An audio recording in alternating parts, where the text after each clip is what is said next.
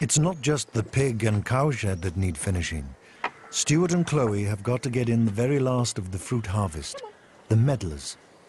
A crop never seen today on supermarket shelves because they have to appear rotten before they're ready. It's not started to rot yet, so you pick them at that stage, absolutely hard, like a golf ball. If you were to try and bite into that now, it tastes absolutely foul, worse than eating crab apples. I've got one here that's already ripened up and bletted. See how squidgy that is? Look at that.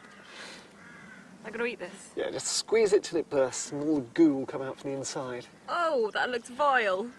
Perfect, that's in prime condition. Oh. It's got that same sort of broken down texture that you get with a sort of thoroughly cooked apple. Slightly grittier, but very smooth. That one wasn't ripe. They're much better rotten. That's why Shakespeare refers to things being as rotten as a medlar. It's properly matured and rotted. They're so ripe, they should come off really fast, this lot. Oh.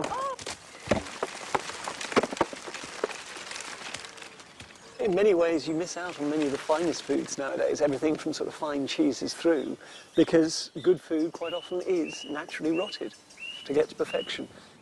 Those medlars that are already rotten need to be sorted for eating. The rest have to be stored indoors for several weeks, left in a dark corner to fester into maturity.